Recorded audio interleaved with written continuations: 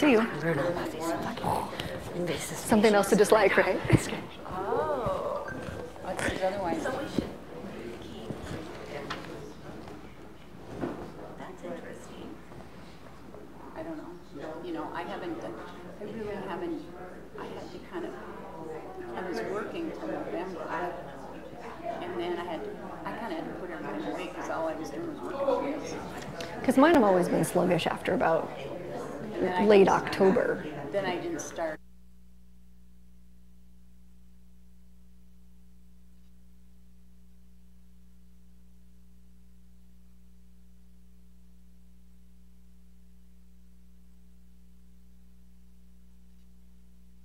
Presentation of jumping worms. This evening's speaker that we're sponsoring is Angela Gupta. She's a University of Minnesota Extension educator. Her specialty is forestry invasive species, and she's a woodland expert. She also sits on our park board as a board member, so she guides a lot of the things that are going on in the city to preserve trees. She's going to be speaking with us for about an hour. And then fellow Master Gardener Beth Soley is going to get up to do a shorter presentation. Beth and I started dialoguing this last summer when we both discovered huge invasions of jumping worms on the sites we were working at. Mine was at a client's and hers is in her home garden. And we kind of dove into that research. So she's going to be doing a shorter presentation on that, and then we'll do a question and answer session afterwards. So think about the questions that you'd like to ask and put our heads together on this issue. So please welcome Angie Gupta. Thanks for joining us tonight. Hopefully everybody can hear me. I think I'm nicely mic'd back there.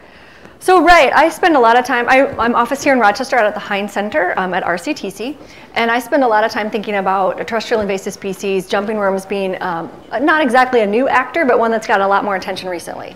So today's general overview, we're going to talk about invasive species generally, laws and regulations, because it turns out jumping worms opens a huge can of worms when it comes to laws and regulations. It touches on ever so many.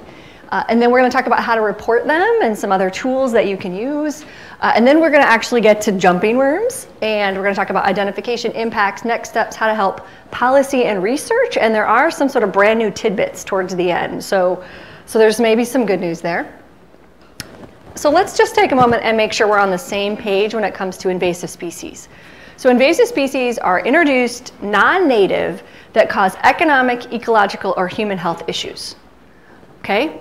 And so in today's world, there's a lot of movement of materials. We're gonna talk about that at length with jumping worm. And so this is how these invasive species get around. Now, I want to be really clear about what these are. So we have plenty of non-native species in Minnesota, some of which we have a great deal of love for, honeybees and apples, right? We take pride in these things, we support them, we sponsor them, we love them. They are not native, nor are they invasive. They're an economic boon often, a great deal of pride. Then we have invasive, so they're non-native and they cause harm. Buckthorn and emerald ash borer being great examples. All worms in Minnesota are invasive. So jumping worm is one of many. But that's where that lands. And then we have native things that we don't like, but they're not invasive. So poison ivy would be an example. Bronze birch borer would be an example. And then, again, sort of some clarity on language here. We have weeds. And so when I talk about the noxious weed law, a weed is any plant that is somewhere you don't want it to be. It doesn't, and so all invasives by definition are weeds, but not all weeds are invasive because you can have, milkweed used to be a common agricultural weed, and that's a native plant that now lots of people have a lot of value on because of its relationship to monarch butterfly. So it can never be invasive because milkweed is native, yet it is called a weed, and it sometimes still appears on lists. All right, getting our terms straight. All right, so then talking a little bit about stages of invasion, because this matters for all invasive species, and it matters for jumping worms. So at the top, we have things that are new or not present. So you have different regulations that tend to apply to new and not present species, and you have different management actions that you can take. So an example would be tree of heaven. So a different one is emerging, present, but not widely distributed. We often think about these at the state level, but truthfully, you could think about this at the county or city level as well. So emerging, not present, one example would be oriental bittersweet. So we have it in parts of the state. In some parts of the state, it's really pretty aggressive, but at a state level, it's considered new and emerging. or emerging. And then we have things that are established. So they're completely established, they're widely distributed. Again, at a state level, a great example is buckthorn. In a yard, you could have a fully established jumping worm infestation in your yard that at a citywide or a statewide level might still be considered new or emerging, right? So there's a scale thing. But at each one of these steps, there's a different approach to management. I will sort of just say this right now, there are no research-based management for jumping worms. So I'm going to talk about the options for management. That plays into some of the regulations, but at this point, there is no solution to jumping worms.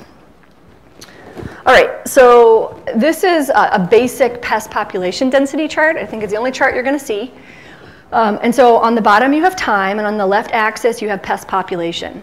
And so maybe not surprising if you can envision a weed, for example, an invasive weed, then when you have only one in the landscape, it might be easy to walk up, pull it out, walk away, problem solved, right?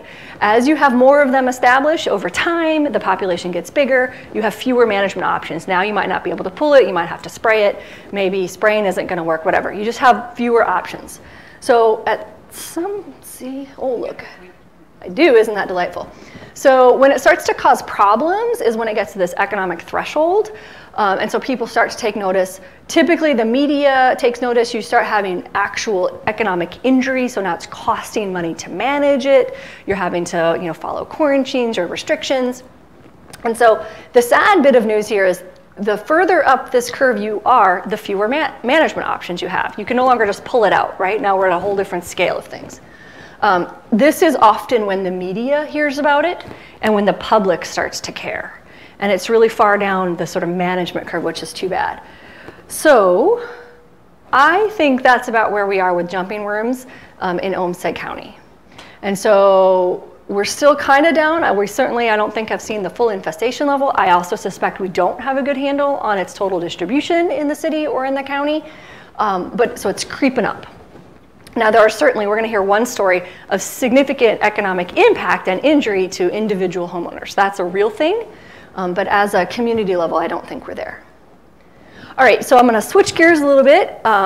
A lot of people seem a little baffled or befuddled about why they keep hearing about new invasive species, jumping worm being a great example of a new invasive species.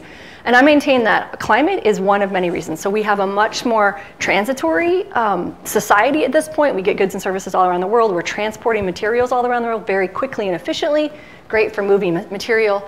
But we also have a very quickly shifting climate. And so this is historical precipitation data from 1890 to 2010. And what you're likely to notice here is it is wetter in southeast Minnesota today, and that moisture is creeping northwest. Moisture being a defining, limiting characteristic for many species, right? So we have prairies to the west of the state and forests to the east because forests need more water than prairies. So as it gets drier west, you have more prairies. So as you get wetter, you get more things that can move in. So I think that's part of why we're seeing more invasive species moving into Minnesota, because it's frankly more hospitable. So that's precipitation. Here are plant hardiness zone maps. So 1990, 2006, all historical data.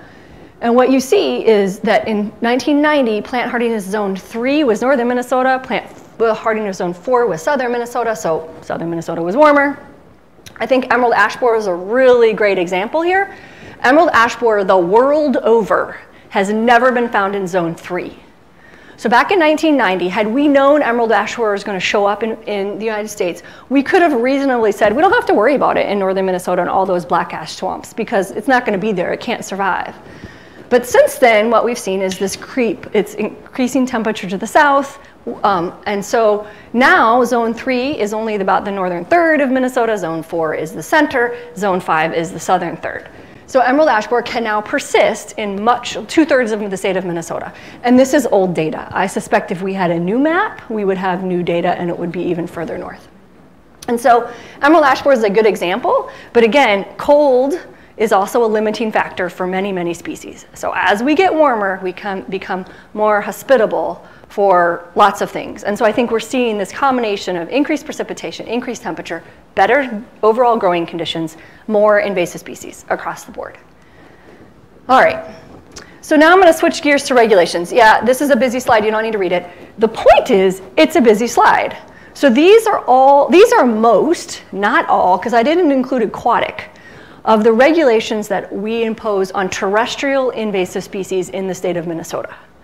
So it's a complicated mess, really.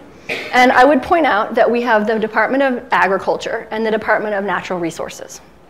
And so by and large, how this works is the Department of Ag regulates plants, insects, and diseases. And the Department of Natural Resources regulates aquatic species, and it regulates mammals. Okay, so that's kind of a basic overview. And these things are divided out. Interestingly, so I'm going to talk about this a little bit more, but the Department of Agriculture has management that are required for some of their species. I'll talk about that in a little bit. For DNR, the closest, there's never a you have to kill it or you have to remove it. There's rather a restriction on sale or transport or release. So pretty different in that way. I will just tell you right now, I serve on the Minnesota Invasive Species Advisory Council as a statewide committee. And for many years, quite literally, no agency would touch worms, right? It's literally a can of worms. It's politically disastrous. It's a pain. There's no known management, so like nobody wants it. And so that Minnesota Invasive Species Advisory Council really started writing letters and getting pretty active with the agencies. Someone figure out who, if we're ever going to regulate this, is going to do that. Like at least figure out who amongst you might actually do this regulation. And so about a year and a half ago, it was finally decided that DNR would regulate worms if they were ever going to be regulated in the state of Minnesota. So I would just like to say that was progress. And I won't give it all away, but there's more progress to report from the DNR now. So kind of one step at a time. Currently, worms, all worms, including jumping worms, land in this unlisted non-native species at the DNR. That is a general catch-all, right? So what that means is these species have no restrictions on sale, purchase, possession, but they may not be introduced into a free-living state without the approval of the DNR. Okay, so we'll see this a little closer up here. So that's everything. Right? I mean, that's your pet iguana, that's your pet snake, that's your goldfish. You can't release it into where it might survive, that's all. But you can sell it, you can purchase it on the internet, you can do whatever else. And so the only way if you wanted to introduce it as a free living state, please do not do that. But vermiculture is worms, right? You would have to get permits in order to release it into a free living state. So there's a process. That's where it lands today. Okay, so just general catch-all category. We're going to circle back. So I talked a little bit about the MDA. So this is an example. There's kind of a similar process at the DNR. And this is for the noxious weed list. And so, you know, the commissioner has to decide that they might need to consider it. And so for most invasive species, it either has to be a known problem somewhere else, or we have to start seeing it in Minnesota and taking note and realizing it might be a problem here before anybody kind of takes notice of it, if you will.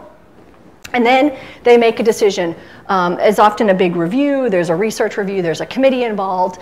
Should we consider listing it or not? And once a decision is made to list it, and again, first you have to go to the agency, then you have to figure out if you're going to list it, and then you have to figure out how you're going to list it. And so again, this is the MDA's weed list, but the similar process exists in both agencies, or all the agencies. So just a quick aside, because this kind of matters when we talk about what are next steps. So the Minnesota noxious weed list is actually quite robust. And so we have an eradicate section of that list. So plants on the eradicate section, like Oriental bittersweet, you have to kill. So that's state statute. So if you have Oriental bittersweet in your yard and it gets reported, you have to kill it. And the state might help you to do that, but that's the bottom line. And the idea here is that we can get rid of these species in the entire state of Minnesota, and then the problem goes away. So those have to be early detection species with very few limited distribution. But that's pretty powerful, right? Then we have the control list. So Japanese barberry is now on that list, a relatively new addition, if you didn't know. And so what that basically means is if you have that on your property, you're not allowed to let it spread. So you have to control it, but you don't have to eradicate it, right? And so that's what that means. And then this one are the restricted noxious weeds. So think buckthorn. So you're not allowed to sell it. You're not allowed to knowingly move it. You're not allowed to move propagating parts. So like, for example, it is technically illegal to have the female berry producers in the back of your truck taking them to the waste dump. right? Because those berries are viable. And so technically that is illegal. So the idea here is you can't sell it, you can't spread it, you can't do all those kind of things. And then we have this catch-all category, which now includes amber maple. Anybody, maybe you didn't know that, that's a new addition. Amber maple is now on the specially regulated plants. This is a catch-all category for all kinds of things. Often those are kind of like compromises with the green industry. They live in that space for a few years. It's often a restriction on cultivars or varieties, and then they move up the list. So Japanese barberry just moved from specially regulated up to control. That was a recent move for that species. So there's a bunch. Sadly, the list keeps growing. Good job security for me, bad for everything else. So that's kind of that. So there are lots of people that do invasive species work at the federal level. So the Minnesota state, various agencies pay really close attention to that so we can kind of see what's coming in. So we, in my world, have been thinking about worms and jumping worms for quite a long time because we have seen what else has been happening. It tends to not make sort of the radar of everyone else until they start to experience firsthand, and that's where we are today. And then I just will say that there are also county, particularly noxious weed lists. The state of Minnesota requires every county in the state to have a mandated agricultural weed inspector. I will tell you right now, Olmsted County doesn't have one. So if you wanted to write to your county commissioners and request they get that state mandated position, that would be super great. Because I think it's a real disappointment that we don't have that mandated position. But sometimes the county will have a different weed list, and some of those still have some sort of historically significant agricultural weeds like milkweed on them, and some of them are much more updated and robust, and there's a lot more active management. Okay, so another tool that could potentially have been used, and it won't be because it's not regulated the MDA, but are quarantines. So the Minnesota Department of Ag regulates quarantines for pests. We have 4 currently on in the state of Minnesota: emerald ash borer, gypsy moth, thousand cankers disease on walnut, and mountain pine beetle. And the purpose of a quarantine is to reduce or eliminate the spread of a pest through human-assisted movement. And that is important, through human-assisted movement. So we can't prevent flights, for example. I mean, if a moth or a beetle flies in from Wisconsin, so be it. Restrictions of pest movement will while also facilitating trade. And so as you can maybe imagine, interstate trade is a big deal. And the state agencies really have to pay close attention to that. And so quarantines are always sort of a political negotiation with the industry that might need those resources. The basic idea, though, is that whatever material is being moved is moved clean. And how that happens, there's a bunch of different ways depending on the pests. Again, this is now off the table for jumping worms. So unless something drastic changes, there will be no quarantines on jumping worms. There will no be restrictions of materials into the state. So quarantines, so this is an example of an internal quarantine on the left, an external quarantine on the right. But these are, the map is a little dated, but it's gypsy moth and emerald ash borer are 2 internal quarantines. We know we have these insects in the state of Minnesota. They're generally confined to these, they are confined to the most recently updated counties. And so it is illegal to move material outside of those quarantine zones if you don't have a compliance agreement, if you haven't met the rules and regulations and have paperwork about that. It is also illegal to move any materials that might have any life stages of these pests. So for gypsy moth in the North Shore, for example, gypsy moth females are pretty indiscriminate when they lay their egg masses, and they'll happily lay it on your RV or on your tires or on your camping gear. And so the quarantine actually requires that you do a visual inspection to make sure your gear is clean, right? So there's actually a quarantine on your gear if you are in those counties known to have gypsy moth.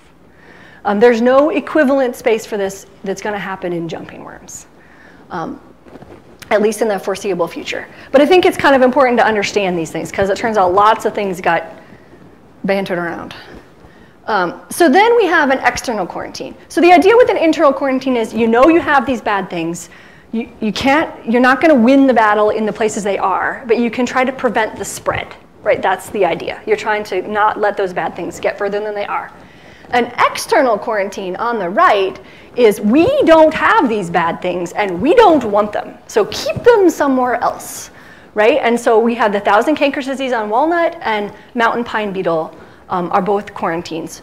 So they're external. So if you want to bring in pine wood from South Dakota, it might be infested. So it's not just the beetle, it's also the wood the beetle might come in, right? And so then you're gonna have to get paperwork in order to do that. Similarly, if you wanted to do walnut wood carving, you wanted to, say, purchase walnut online, which is really quite easy to do, it would be illegal to have that shipped unless it has proper paperwork that essentially is coming in clean. So that's the idea there. I'm switching gears, and it's kind of too bad all the questions are at the end, but Beth has to go, so that's the way it's gonna go. So keep them tight. If you have any of these things, at this point, jumping worms are not regulated. Worms are not regulated, but we do want to know where jumping worms are. And so one of the things I'm going to ask you at the end of the presentation and what you can do is to report them, okay? And so there are 3 ways to do it. They are numbered because we really want you to do number 1. And if you really can't do number 1, then you can do number 2. And in an absolute pinch, do number 3, right? Number 3 is our least favorite, and it's the least useful for jumping worms. But it turns out we all talk to each other. So the first one is the Great Lakes Early Detection Network app. So I'd like to give a great plug out to our lovely public library. They have free wireless right here. So if you want to whip out your phone and download the app right now, I would be delighted. And I see someone taking a picture. That's a really great way to save this information. So, so that's our first one, Great Lakes Early Detection Network app. That's our preferred way to do it. And the reason is because we get those reports ASAP, lickety-split. As soon as you upload them, they show up in my inbox and everyone else's. The second way to do it is an online version. I know they have different names. I promise they're really the same system. So EdMap's Midwest website, and then you can do it from a desktop, pretty slick. And the last one is kind of old school, email and a phone number. The good news in Minnesota, and I think we may be the only state that's this well organized, so yay, Minnesota. All of our invasive species are reported in the same way.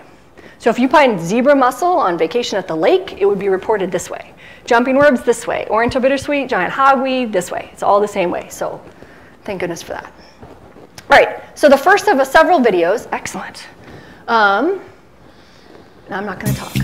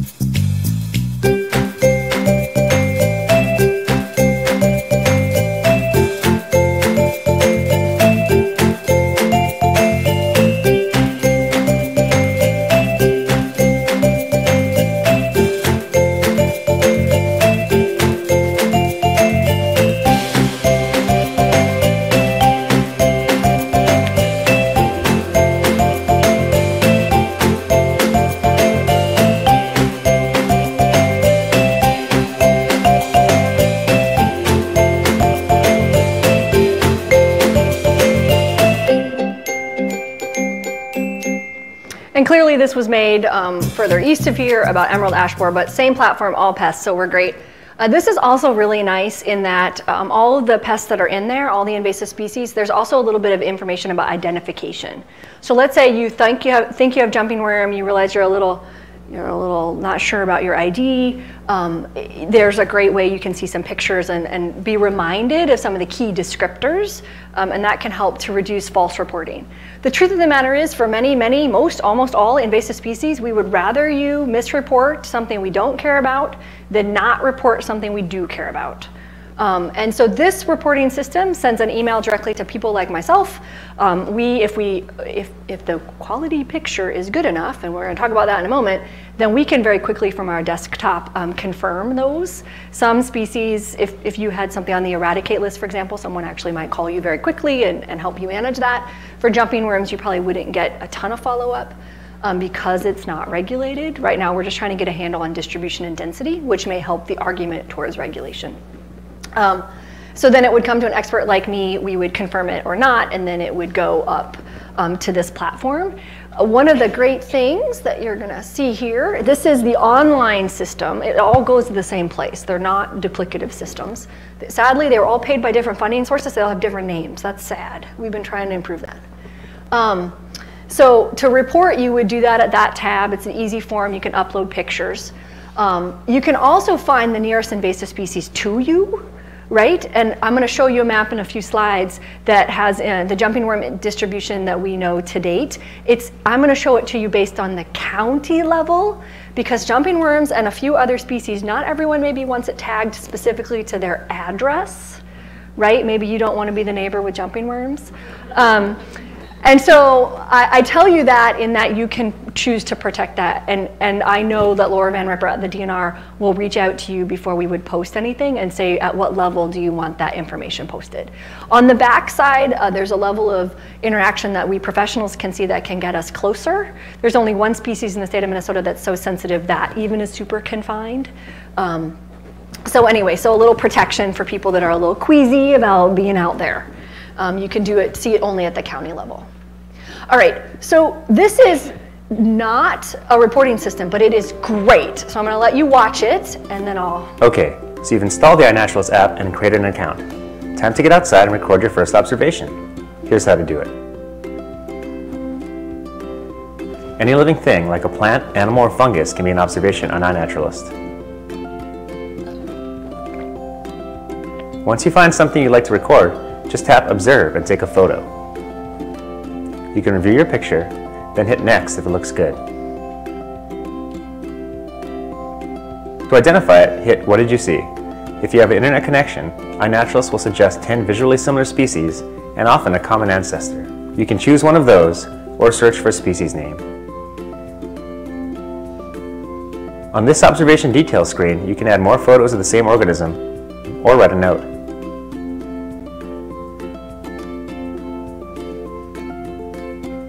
The date, time, and location have been automatically added.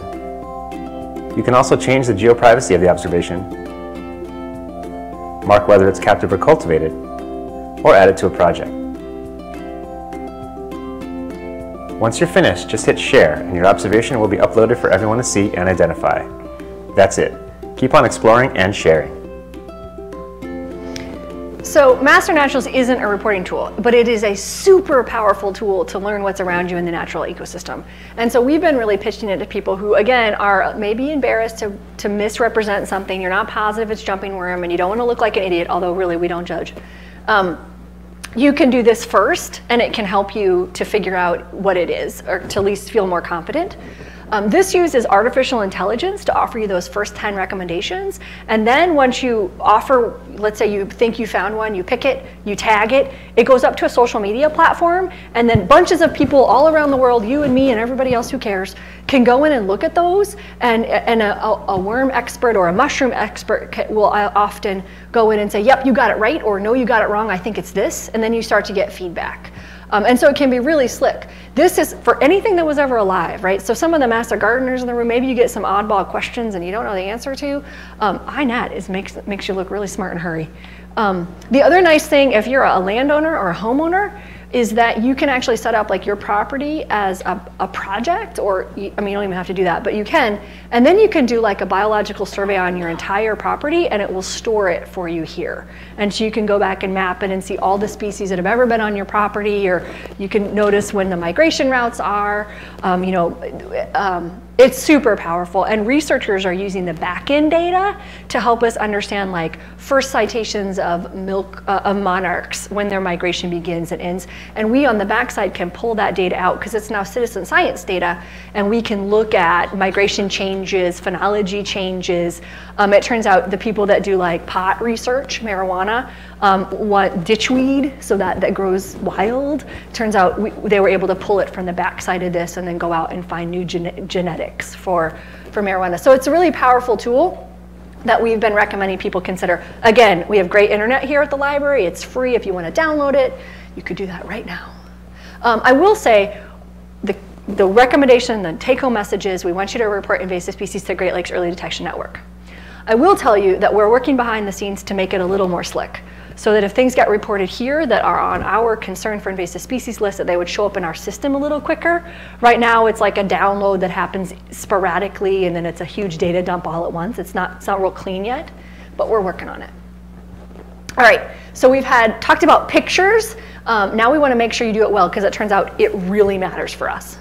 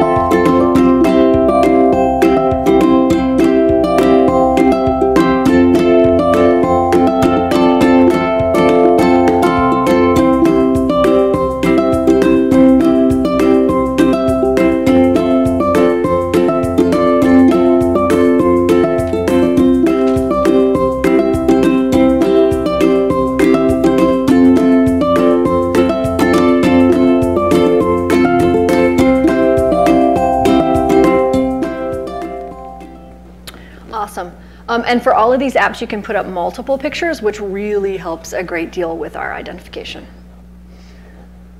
All right, there we go. Finally, I'm going to get to worms. You guys were wondering, right? So this is a general worm diagram from a colleague of mine at the university up in the Twin Cities, Lee Freilich. He's a very renowned worm researcher. And worms are ecosystem engineers. For as little as they are and relatively nondescript, they make gigantic impacts.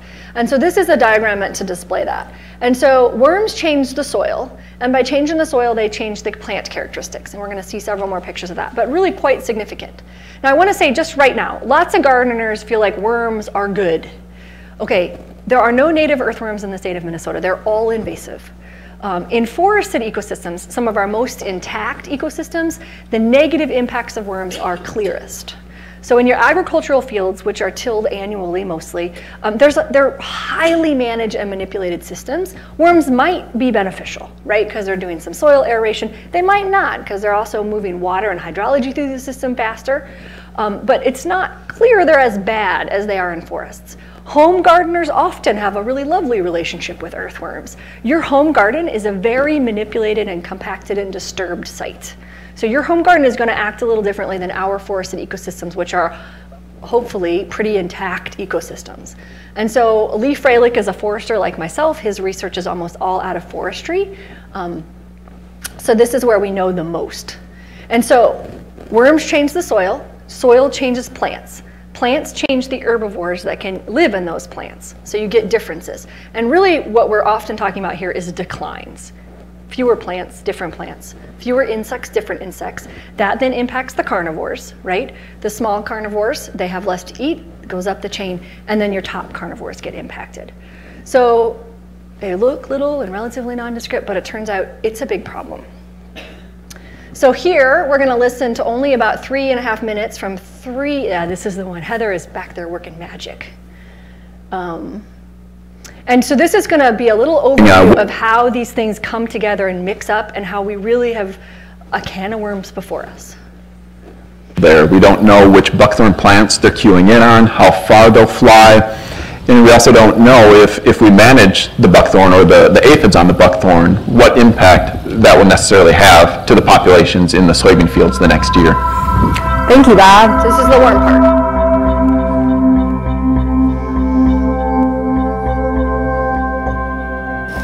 Let's take a look at who else finds a home on buckthorn. Oat crown rust is a fungi, a pathogen that thrives in oats and barley, reducing crop yields by as much as 40%. When it's not on oats or barley, this pathogen lives on buckthorn, causing small brown leaf spots that aren't problematic to buckthorn. Buckthorn grows abundantly in the upper Midwest. It's everywhere. How did this tree that offers safe harbor for the soybean aphid and oat crown rust become so prominent? It had a little help from other species new to North America. These other new species came with the first European settlers way back in the 1600s on plants and in the soil. In the soil from Europe, there were earthworms. Earthworms are not native to most of Minnesota. They are not good for native forest as they gobble up the leaves on the forest floor, disrupting an ecosystem that coexists with the native plants, disrupting things like microbes, fungi, insects, plants, and wildlife. The European earthworm and its predator, the Asian flatworm, digest the plant matter and turn it into soil. This worm-digested soil is inviting for new species of plants to move in. Buckthorn seeds like bare mineral soil, compounding the problem. People first brought buckthorn to North America in the mid-1800s and sold it as an ornamental landscaping plant. Buckthorn was planted in yards, in towns, and on farms.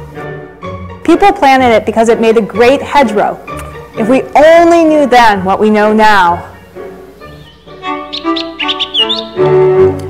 But there's one more non-native player in this story. In honor of the birds from Shakespeare's writing, a group of Shakespeare fans brought over European starlings from across the Atlantic, had a ceremony, and let them loose in Central Park. That was 1890. These birds took to their new landscape, and along with other species, helped spread buckthorn seeds. Seeds of buckthorn may look inviting to wildlife, but are not nutritious. The birds dropped seeds on the soil that was made friendly for invasives by the advanced team of earthworms living and multiplying below our feet. Buckthorn gained a foothold, invading the landscape, and the soybean aphid moved in, causing problems in the field starting around 2000. We use a number of techniques to manage soybean. Thank you. So the point with that is it's a really complicated system that we live in anymore. And so it's not just complicated by its own sort of natural indigenous ecosystems, but we have added lots of different players to this, and worms have been one of them. And so jumping worms would be the newest player in that complicated ecosystem.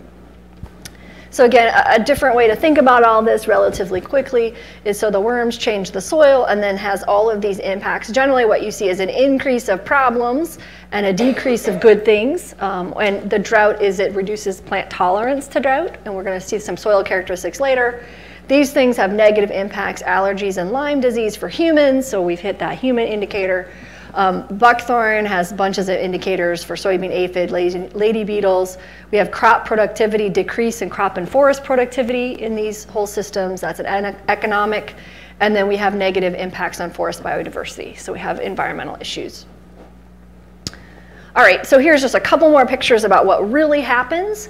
I would like to say, again, this research is about worms generally. When we talk about worms in these studies, we're talking about worms that are from about 6 feet down, right? So from here to the floor. And that's the suite, the soil horizons in which most of our suite of Eurasian earthworms live in. And we have typically about 16 of these non-native Eurasian earthworms. Interestingly, when jumping worms come in, there's some research out of Madison, Wisconsin, that something happens, and we don't know what, and you go from having 16 different species of earthworms in a 6-foot soil horizon to only jumping worms in a 4 to 8 foot soil, 4 to 6 inch soil horizon. Right? So what happens to all those other worms? And it turns out we don't know the answer to that.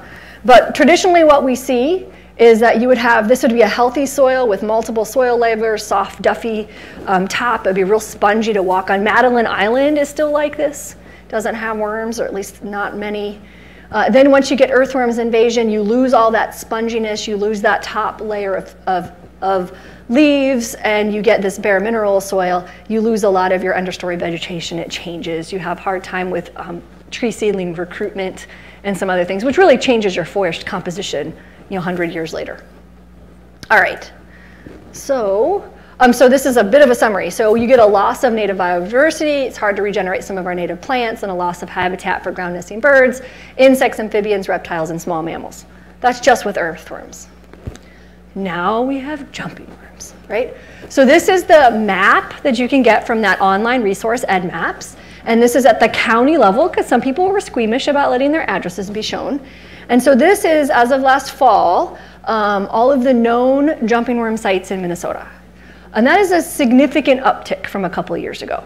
So whether everybody started paying attention and we're finding them because we're paying attention, or they truly are moving, we don't know the answer to that.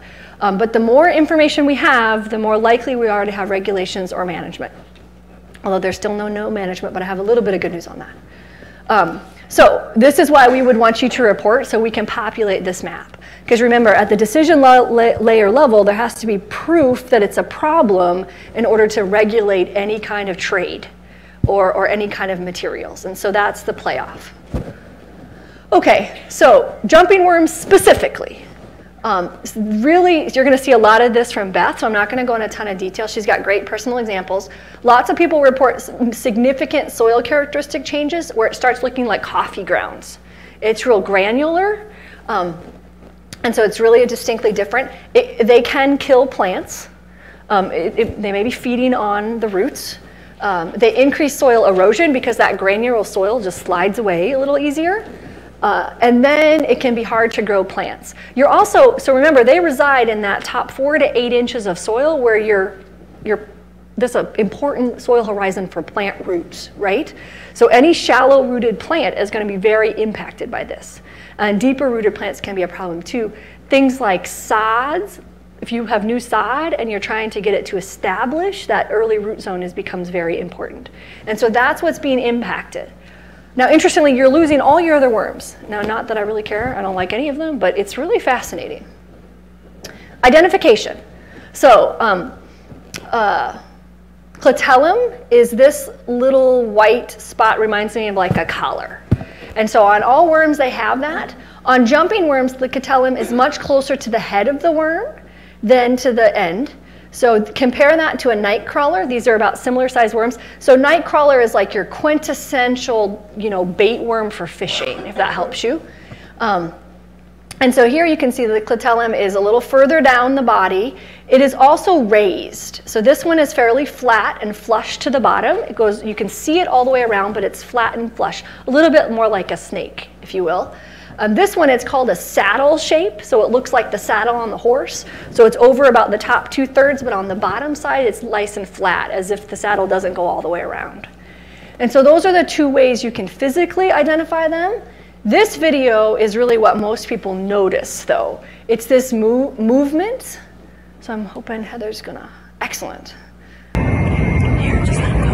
Right. So that's where they get the name jumping worm from. They really are this active in the summer in particular. They can get a little sluggish late in the year, but they're very active. The other really fascinating things about jumping worm, remember all those other worms disappear, but the total density of worms after jumping worms can sometimes be twice as much as when there was a whole soil, like 6 inches of worms. So if you had, let's say, 50 worms in that whole soil horizon in a plot, once jumping worm comes through, you may get 100 worms. So they're living at the top where you and I are gardening and hanging out. Now there may be twice as many of them, and they're super active.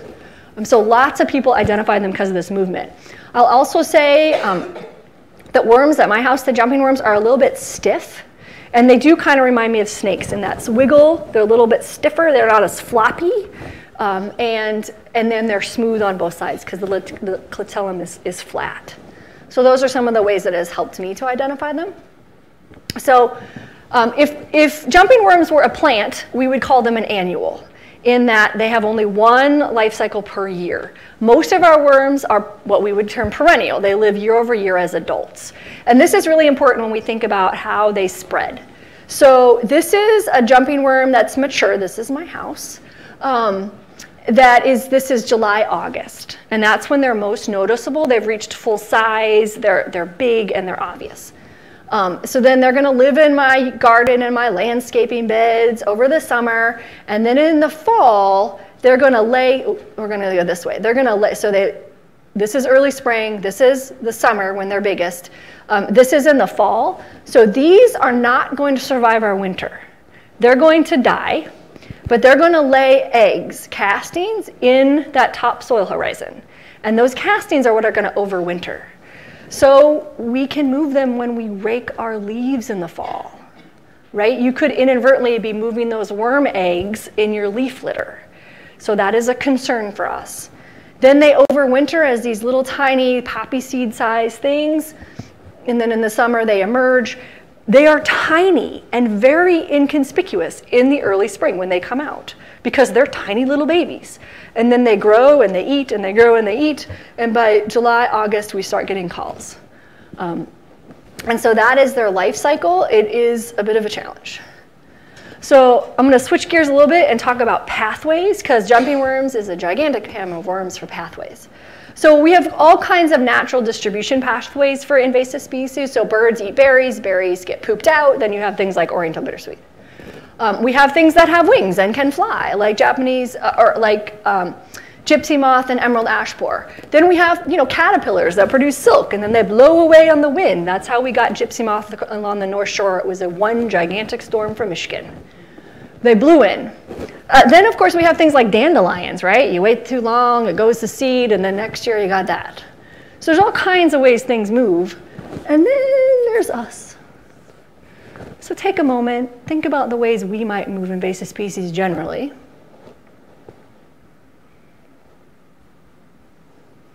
And I hope your list looked a little bit like that. And so worms move in several of these. So we know all kinds of things, including jumping worms, can move in mud. So cleaning your gear is more than just making your mom happy that you're not marching it in the house, right? Turns out you can move a lot of stuff that way. Minnesota Department of Transportation has some really good data on the amount of stuff that can be moved on equipment. Now, mostly we're talking weed seeds here, but not exclusively. Again, gypsy moth is very indiscriminate where she lays her eggs masses. Anytime you have trails for just about anything, you're getting a corridor of activity and you've got an introduction point. Anytime you have any material moved into a site, you have an opportunity. Jumping worm is huge in this regard. It's probably its biggest way, but it's not just one form of material. It's like a slug of them. So this matters. I'm not going to go into this story, but the bottom line is even people can make a mistake. I don't know if you guys know so it's clearly a pumpkin, and it's surrounded by oriental bittersweet. The magazine was really clear not to use oriental bittersweet in its crafting, but apparently the photographer didn't get that memo and the editor missed it, and then they proceeded to run those pictures for years after we had informed them that they were wrong. So you know what? Then there's just stuff that happens, right? I feel like that's kind of where jumping worms are right now. Stuff that's happened, and we haven't figured out what to do about it. So this is my house. We're trying to figure out how jumping worms might have gotten to my house, and there are ever so many options.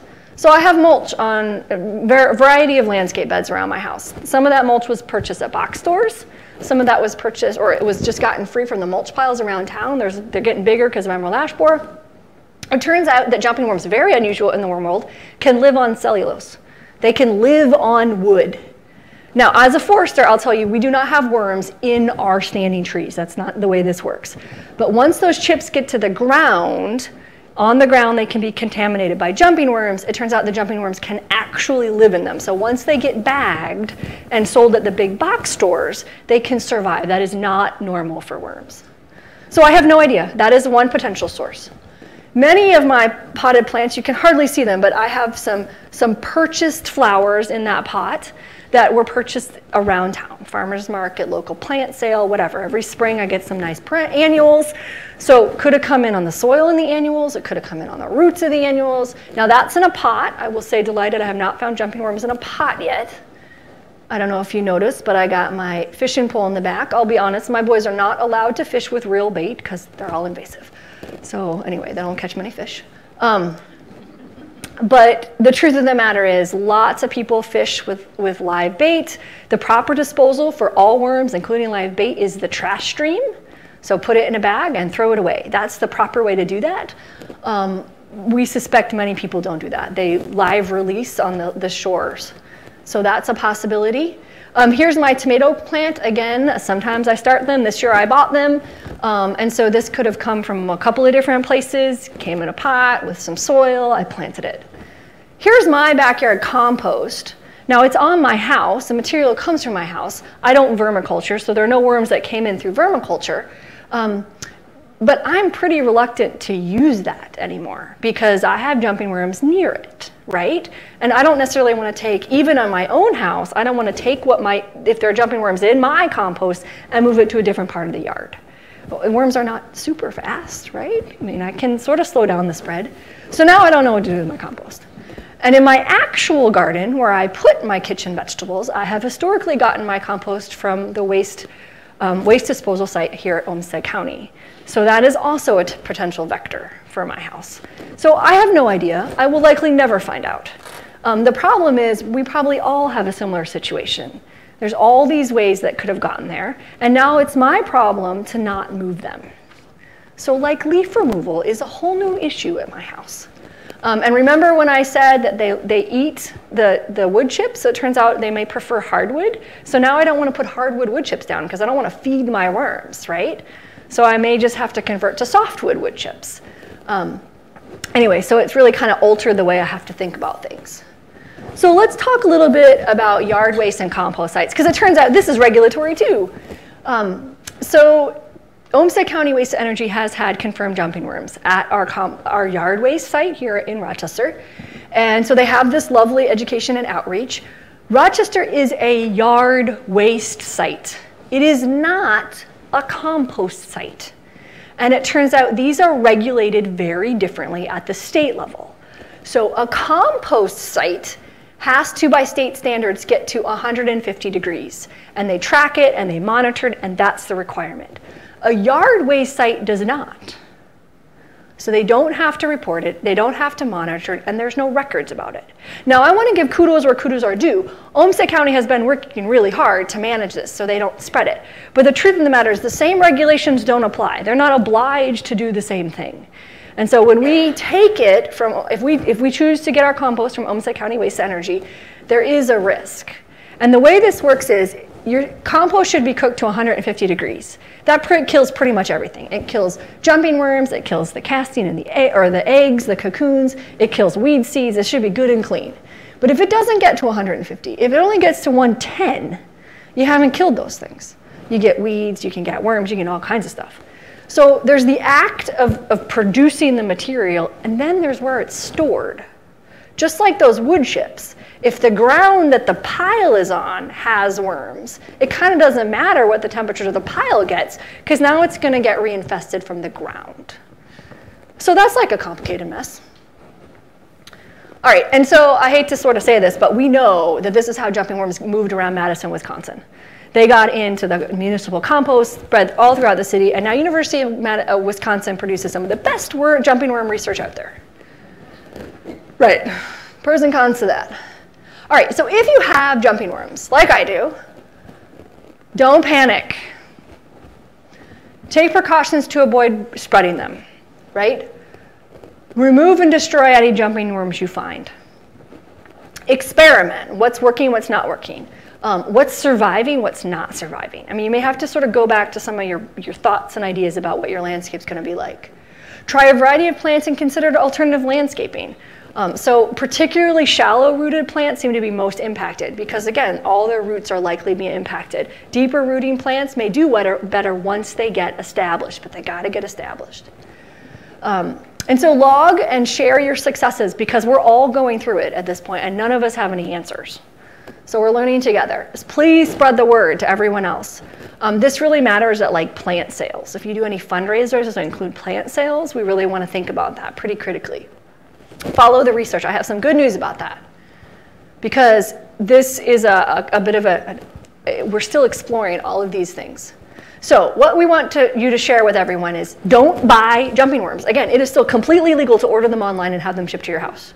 Right? There's nothing preventing that. We know, because we've done this and we've tested it, when people get vermiculture, so that's composting with worms, they might, for example, order red wigglers, which are common vermiculturing worms that are not supposed to overwinter, they're not supposed to survive for us.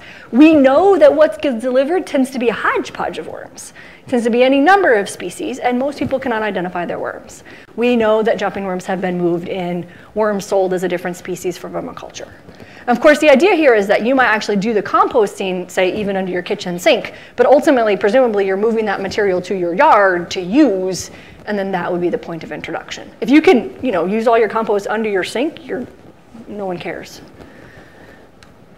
Okay, don't move the invasive species, and this gets tricky, right, with jumping worms, because they're kind of everywhere.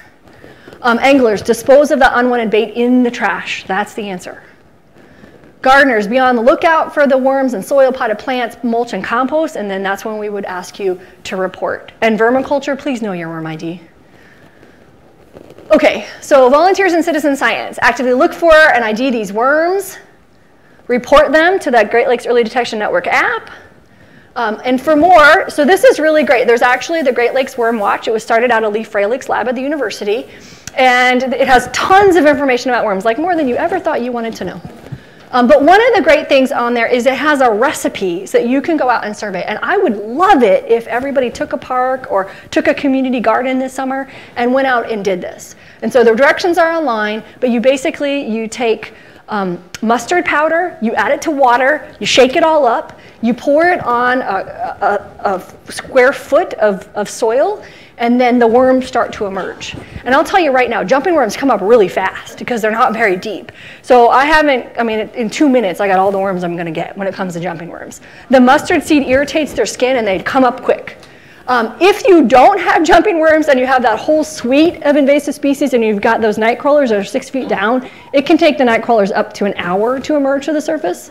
I don't necessarily care at that point. We've either found jumping worms or we haven't. Super slick and easy.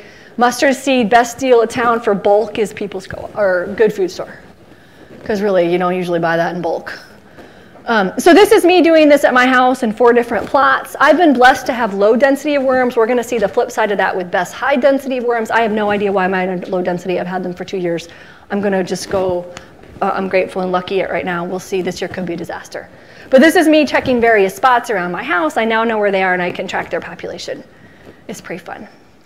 All right, so research. University of Wisconsin-Madison has had a lot of papers about jumping worms. The Invasive Species Advisory Council has been pushing the policy part of that fairly rigorously. MITPIC, Minnesota Terrestrial Plant and Pest Center, finally accepted a project. Well, they accepted a project. We're not going to say finally. They accepted a project to look at management options for jumping worms. And so it was just funded this fall. They start probably next month in February. It's a 3-year research project. So, fingers crossed we learned something. But I'm delighted to say that did get state funding. So I'm really excited about that. Another update that I generally believe to be good news is the DNR, that lead agency on regulation, has actually written verbiage to change the regulation for jumping worms to make it illegal to sell. The process goes to the state revisers. They have to clean up the language, and then it will go for public input. So that's when all of you guys could say whether you think it's a good idea or bad idea to regulate, and you could say why you think it's a good idea or bad idea, and you can make comment on the language itself. So I, an extension, will make a point to make sure that master gardeners and other extension audiences know when there is that public engagement opportunity, so you can say your piece. I will say that we expect it to be a very controversial issue. So the green industry would be impacted by any regulation that went on. They move lots of stuff around. At this point, we've never regulated materials. This isn't going to be a quarantine. It would be regulating the species, but that could be pretty tricky, right?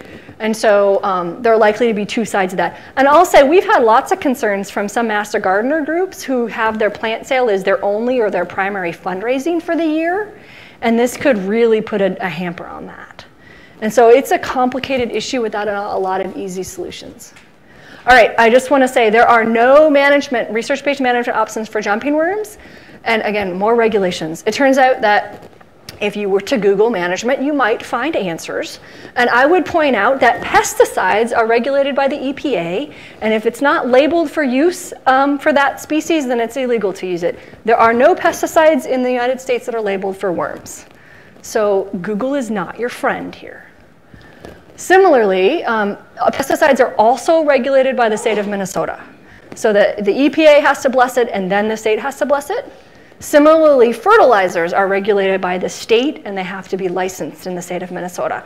There are no fertilizers that are regulated for use for managing jumping worms, and so then it is illegal to use fertilizers, which again, Google may not be your friend here. All right, so final take-home messages. Invasive species are a threat. You can help with prevention, early detection, rapid response, and management. Those are basic messages. Jumping worms all apply. And so we're going to actually take questions when Beth is done. So I'm going to give it to Beth, and then I'll happily field your questions later. All right. Oh, I need to click. Yes. Oh, that's the last slide. Gotta go to the first slide.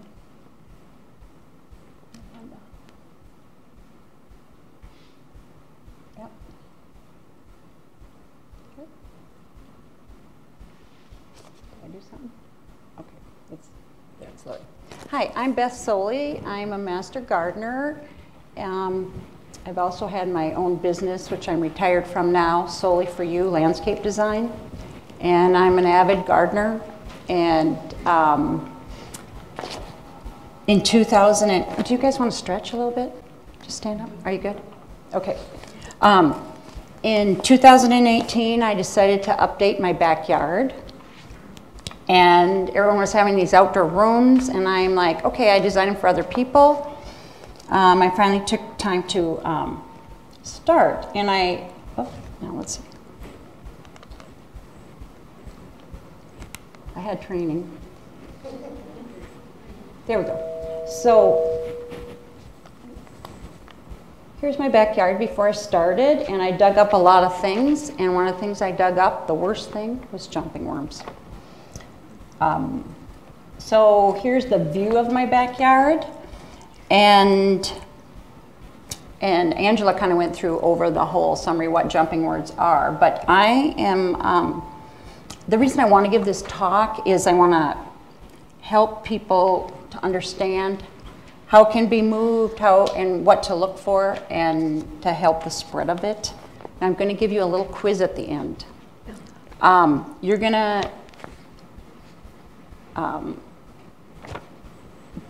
say how many ways this jumping worm can be entered into my garden or moved. So you just keep track, and we'll go through, just keep that in your mind. The quiz is at the end.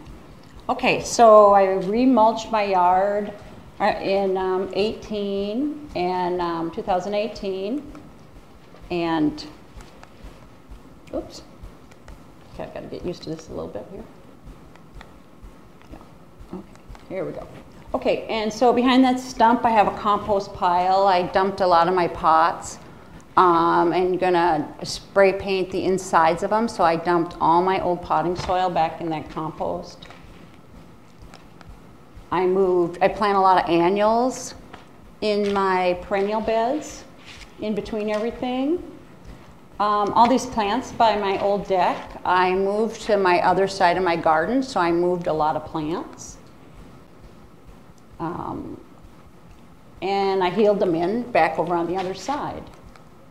Now I'm ready to start. I pull off my deck, and I bring in a lot of equipment.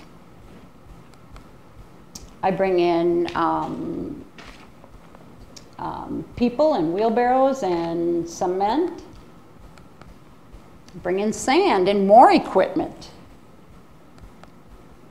Bring in cement, and now I've got pallets, and I got my stone. Oh, and I live right behind the country club. I back up onto it and get a lot of deer running through. And also, the country club did a lot of work this year where they lost a lot of trees, and they brought in new sod right behind my house. Okay, it was a cold, early, wet fall, and so winter came, didn't get the project done. It was supposed to be done. Then in the spring, this is where I'm dumping some of these pots. Now we're bringing in pallets from who knows where. And now I'm finally done with the patio. Now I'm going to start the landscaping. So I've got like a lot of clay. And I bring in the garden mix from Sargent's, which is part compost, part topsoil, and part sand.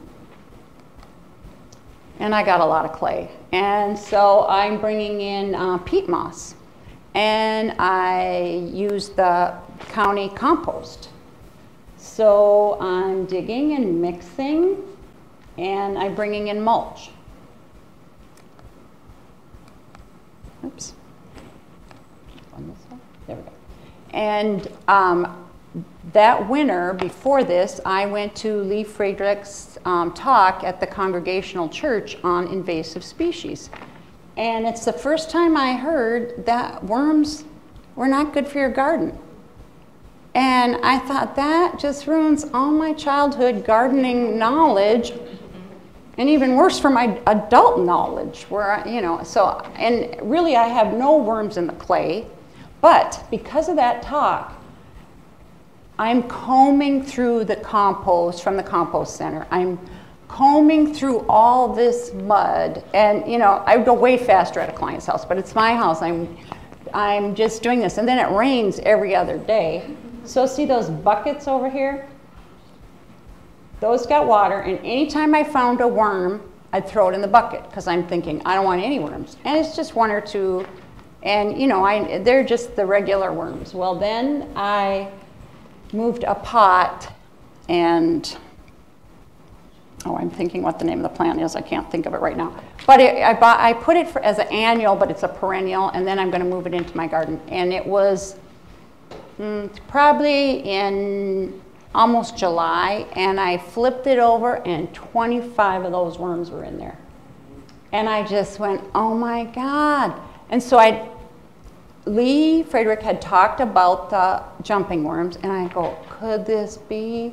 You know, you just have this sinking feeling. So what do? You go Google it, and you get pictures. And it's just like, you know, when President Kennedy was shot. You know the time and place. It's 4 o'clock, July 15th. You know, I'll never forget it. You know, something, you know. And so here's a video, and they move like a snake, and they're rigid. They're almost like a sausage, and they will fight you. I mean, so when I got them, then it was odd. I had to go to a funeral that day, and I put them in a baggie. They all got out of the baggie, and they're kind of wild. And like they said, take good pictures. Like if I saw this picture, I wouldn't know that that's a jumping worm or not. So, you know, take good pictures in good light. Because then the one thing it saw was to call the DNR. That's all it said. And I'm like, okay. So I get a hold of them, and this is all new to me. I'm not pressing it. How come oopsie. Okay. Then the other thing, you know, it would rain every other day, and so I got this, off of those dirt piles, I'd get this little crumbly stuff. I thought it was just the dirt washing. Well, when it said this coffee ground stuff, I thought, oh. So I went and took a little look at that, and then I'm like, okay, now I'm thinking, well, at first I'm thinking, well, it's from the potting soil. So I had put the potting mixed, you know, I showed you where I mixed in all these clay areas. Well, over by my compost, I'm thinking, I dumped all those pots in my compost. Oh my gosh, hundreds of worms. So then down from my compost, here's a ligularia. This is what it should look like. That's the same day. That's across the path. So it's like, okay, so then I dig under there. That's that same ligularia, and that's all the castings or the poop from the worm. And that's all the worms I found under that plant. And then, so it's kind of like the compost was the epicenter going this way. Then they had eaten the hosta worms. And I thought it was odd with all this rain that my hostas were smaller this year. They really should be huge. I mean, they weren't, you know, so then I dug under there. And then here's just common what I found. So, you know, I'm digging in a spot, and they say put them in a baggie and let them die in the sun. Oh, that's too slow. I found vinegar. I needed a vinegar And then I also found that I didn't want to get all my garden gloves full of dirt, because now I'm like, am I transferring those eggs all over to all the spots? Because I'm doing so much, oops, sorry, I'm not good with this thing. So this was taken 2 days before I found them, because I can look back. And this is all my projects, and I also do the Ronald McDonald, so I had a bunch of plants taken home that I was saving for them. And then I have, the grass was starting to, or weeds were starting to grow, so I decided to just tarp my yard so that, and then put the pots there because it was so rainy. And then this is after I found them. So now my life has changed. Now here's my boots that only stay in my yard, and they don't go anywhere else, so I don't transfer them. This is my baggie and my vinegar to like kill my worms. This is my separation tarp.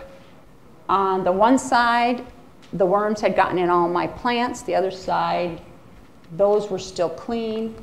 I raised all my annuals up off the ground because now there's worms under the tarps.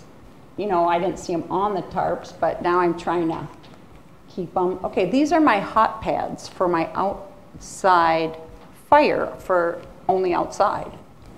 Because now I got all these gloves all full of dirt. So now I'm like, I went to Goodwill, I bought a roaster to just put on the fire and boil my gloves. And then what do I do with all those dead worms in those buckets? So I boiled those, killed those, and I'm like, and I just want to say, you get all this stuff, and at first you're like, okay, first I was like confused, and then I'm sad, and then I'm angry, and then I am possessed. Because, okay, every pot I went in, it like had worms, and I'm like, you've got to be kidding me. These are all supposed to go back to the Ronald McDonald House to save them money, because I'm the master gardener doing designs there and stuff. And okay, I've never burnt a plant with dirt, but it just got to be so much. And I'm like, okay. So then back to just looking, you know, when you dig up a plant, so the worms are in there, and now they've eaten the roots too. And you see how that's that same hosta, and it's weird. It's like, it looks like, you know, those little white things, they've eaten all that, and it has no feeder roots there.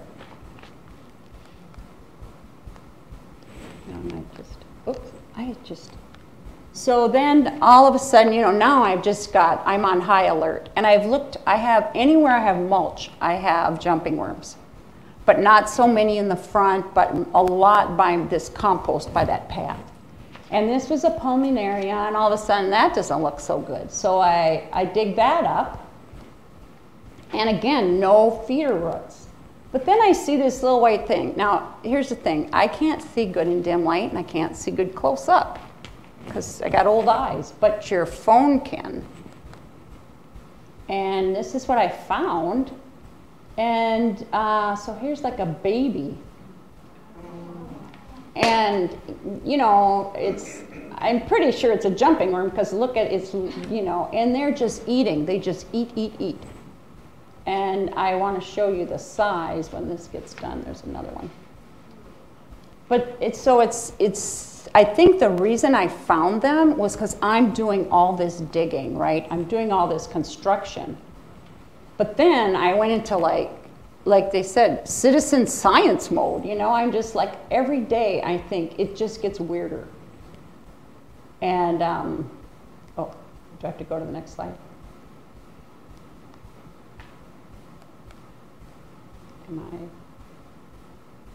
Yeah, there, that's another video. Whoop. Well, we missed that one up there. Oh.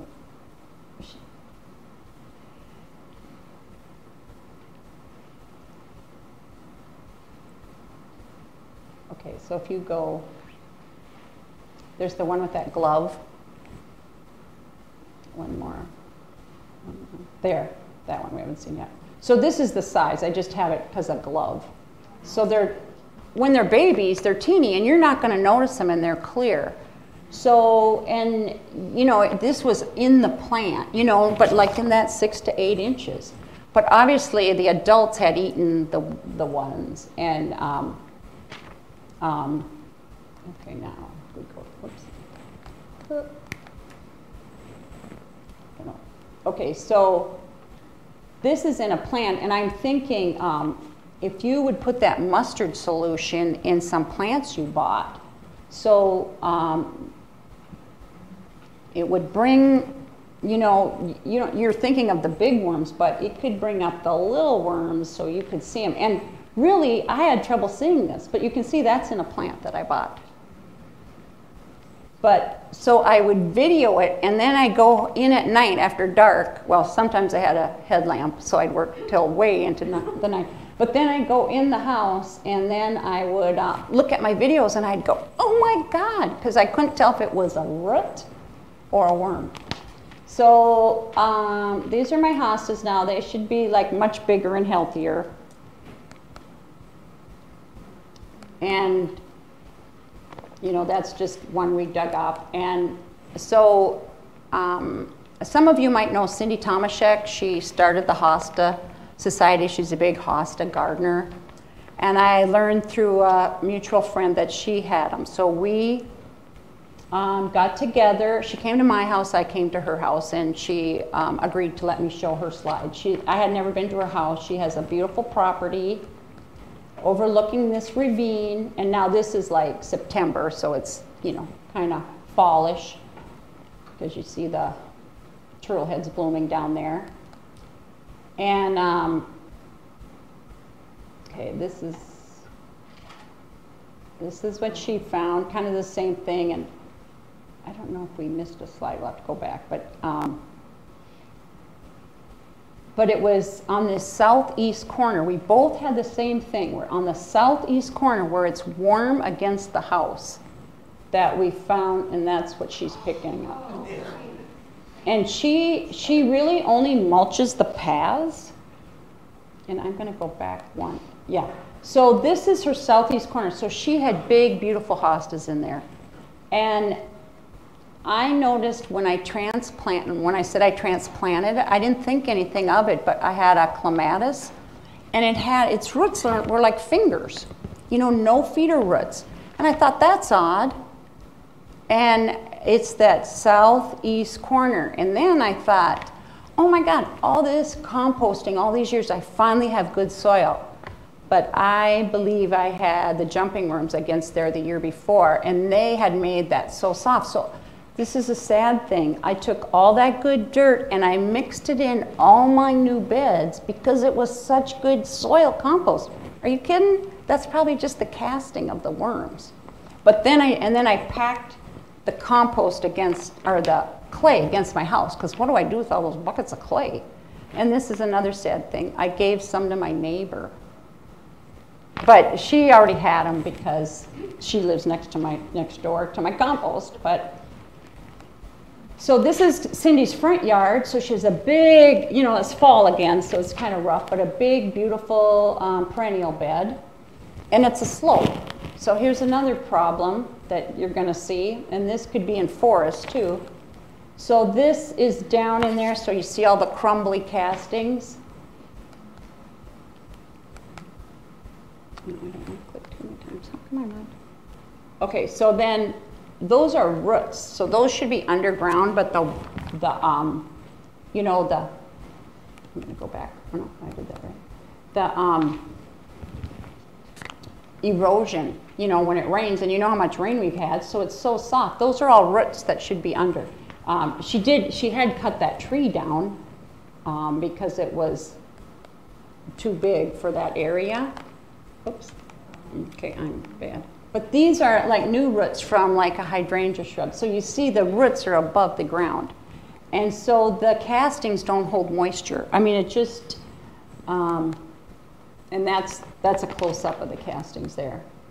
So what do you do?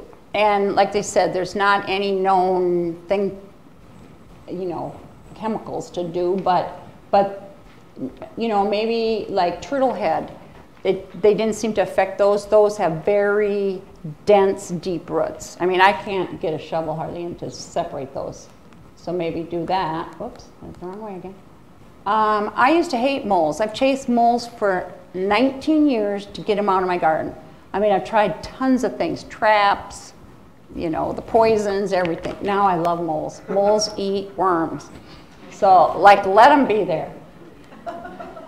If you notice, like here, this, why can't I think of the grass? Haconia grass. See that middle grass? If you have something that's really little, oh, it's being root trimmed. You know, it could be. And so here's another example of that. So a lot of times I put annuals in, like I said, along my paths. If you see here, like I have some in here, like they're kind of tiny. You might want to check there and then like see how that's really little at the top. Like, why doesn't it look like that, you know? It's just right next to it. That's another sign. You might have something going on.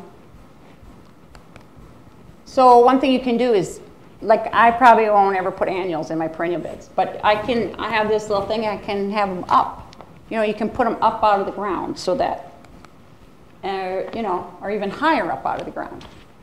Or even higher up out of the ground and make sure that, that the pot doesn't come in contact with the dirt so the worms can't get up there. And that can be your pop of color.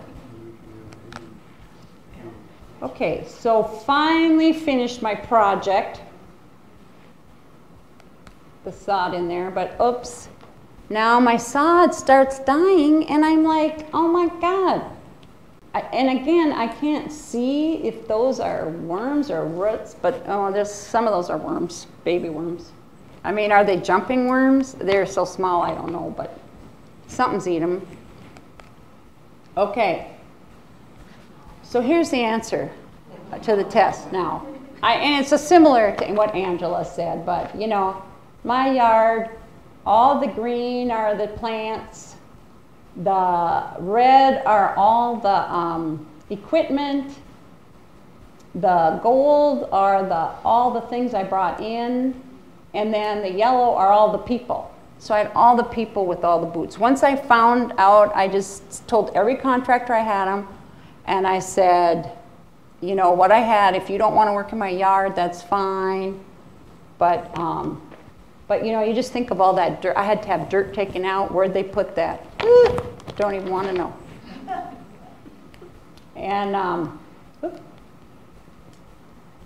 And so I had people to my patio. I didn't let too many people in my yard except Cindy. But no, and people wouldn't even notice. It was still, you know, my garden was still beautiful. I knew I had them. And, you know, this is just all new. So what's going to happen, you know, next spring? I don't know. You'll have to come to the sequel. Thank you.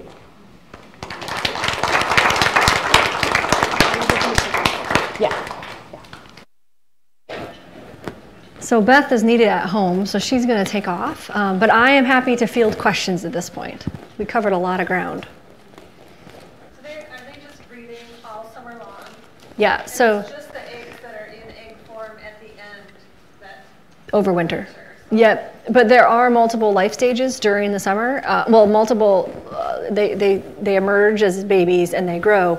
But we do think they have multiple times during which, I'm not positive we know, but if an individual lays its eggs and dies, but there are other individuals like on the backside, but it does appear that they continue to persist and lay eggs through much of the late summer. And then those adults will all die and they should not be overwintering. And so then it's the eggs that overwinter. And so in the world of insects, we might have a little bit better information about the number of times insect life cycles might happen in one growing season. But I'll be honest, with climate change, we're seeing more insect life stages per year. And so even in really well-studied insects, we're having a hard time keeping up, and these are not well-studied. What's the mustard? Yeah, the mustard. Ratio? Yeah, it's online. Okay, at my house, it's the Kool-Aid pitcher size, which I think is 2 quarts, to a 1/4 cup of mustard powder. But it's online. Usually do it by the gallon, so I do 2 of those. So then it must be, I think that's a gallon, a half cup of mustard powder to a gallon of water. But that's Correct. It's an irritant, so it brings them to the surface. So at that point, you can, one, survey, do you have it or not? And then if you have them, quick, throw them away. I mean, put them in a bag, a cup or whatever, and then into the trash stream because they're now up. But you saw some of the densities. And so Beth's story, frankly, is more typical than my story. And I suspect that most of the, Beth's stories start like mine, and they don't get noticed until they're like Beth's. But you're right, it doesn't, it's just a survey method.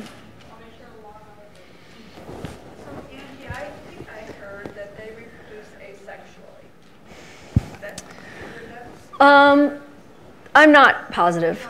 And which would be a reason why you get so many of them. Yeah. I'm not positive, and so I may not know, and we may not know. So it turns out the total amount of scientific knowledge on jumping worms is fairly limited at this point. And so it turns out there's just a ton of questions we don't know the answer to. Thanks. You said the reporting was by county and not by individual cities within that county. Olmsted obviously was all green in that code. So how many cases? So the reporting is actually by point. And so I think with almost no exception, we on the backside, depending on your level of ability to see, can see the individual point. So I can see my front yard and my backyard, for example, right? But for some of these, the homeowners haven't felt comfortable sharing that data to point level. And so it's hard for me to know how many total reports there might be because some of them aren't showing at the point level and they're only showing at the county level. So like Laura Van Riper has access to all of that. So to answer your question, I'm not positive I know. So I was the first to report outside of Olmsted County in fall of 2019. And let's be clear, I suspect because I'm at the time was probably the only person in town who could identify them, right? And so I was the first to report in 2018 October, and then this year there were a bunch more reports came on. So I think by late July we had 5 point-specific points, and then I know Laura was taking a few more on the backside. So we're probably less than a dozen. I think it was horribly underreported. And so one of the things that I just never quite got around to was I actually wanted to go to some of the community gardens and do some of the mustard seed and just see what came up, right? I mean, you have to be, private property can't go on, right, whatever, but there's plenty of public property. I'm on Parks and Rec. I've often wondered if the place where we put in new playgrounds, now we're using rubber and not mulch, so there's a reduced risk there. But anytime we're putting in landscaping at this point, I kind of wonder if we should be going back and testing. And I have many opinions about invasive species and how we should be managing them at city level, but I'll keep most of those to myself for now. I think there's a whole realm of work that could happen here. What would be the best mulch?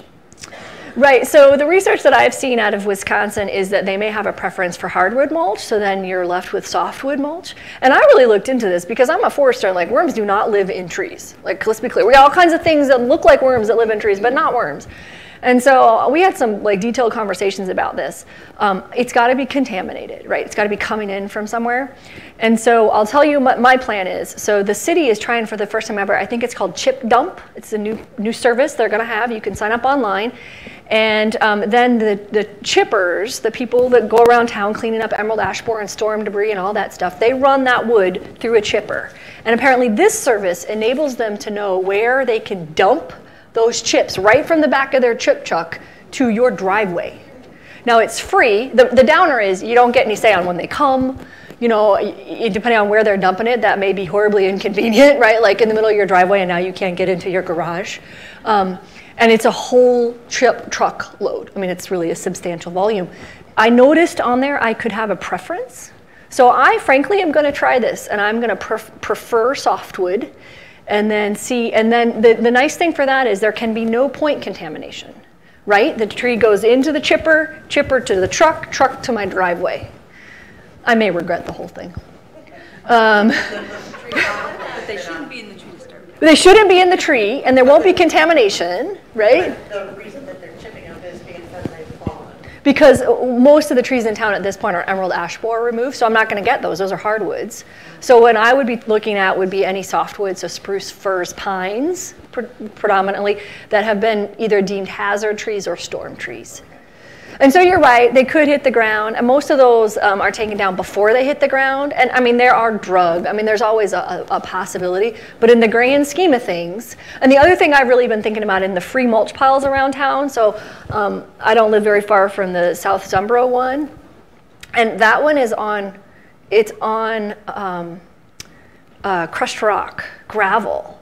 And so I haven't tested it, like my mustard test can tell me, but I suspect that would be a really inhospitable place for worms. So I actually suspect that particular site may be better than others. Now, of course, I suspect most of that is ash, which is a hardwood, which is then, I think, more desirable for jumping worms. Great questions.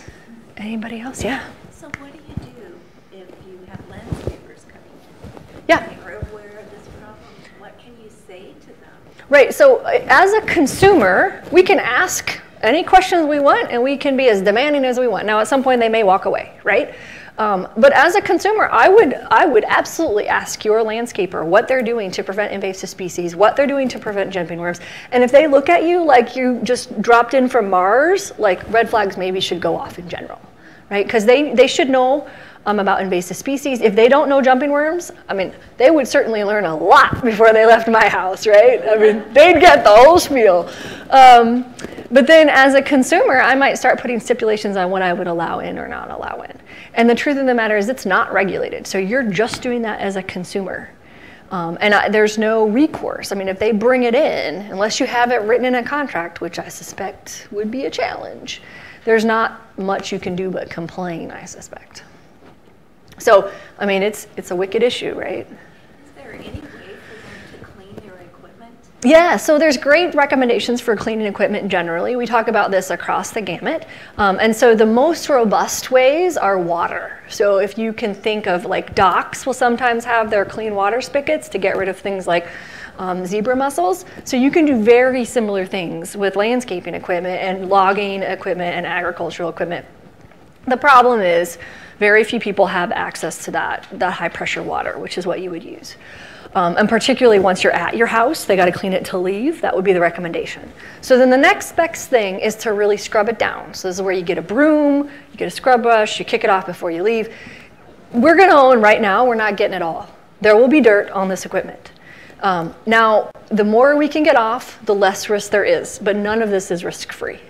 And that is the standard recommendation for all invasive species. So this is the same message we're giving loggers, we're giving roadside workers, the mow guys, they're all getting that same message.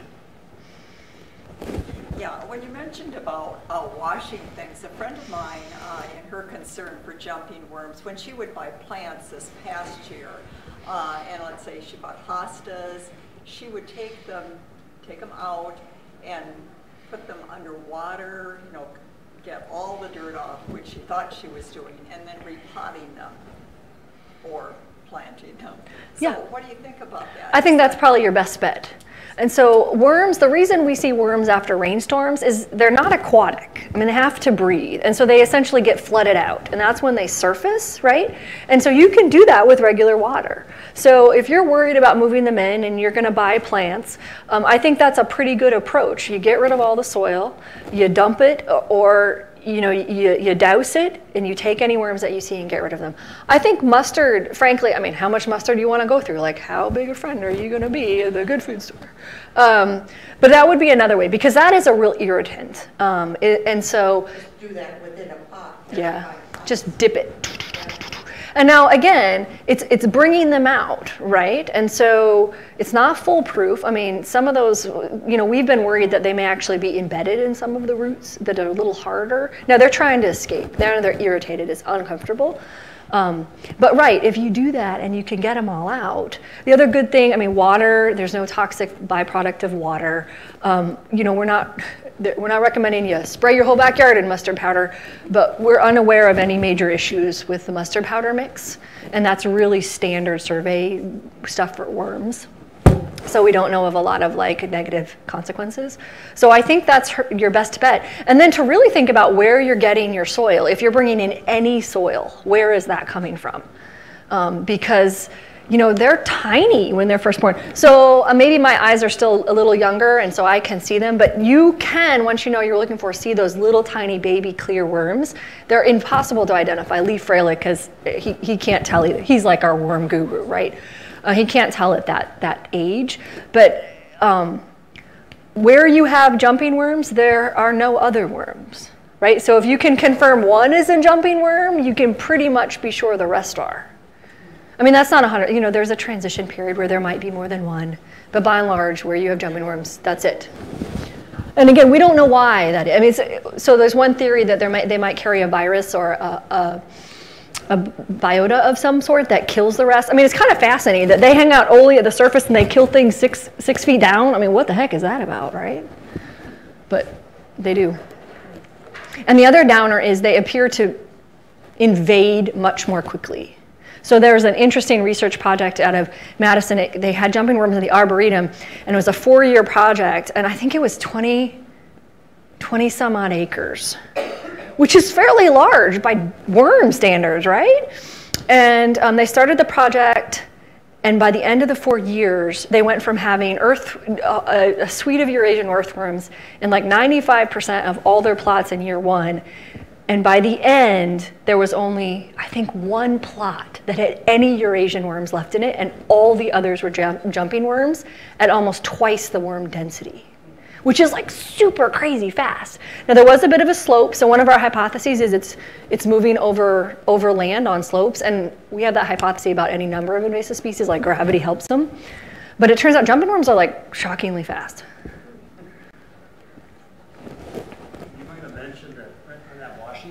Yeah.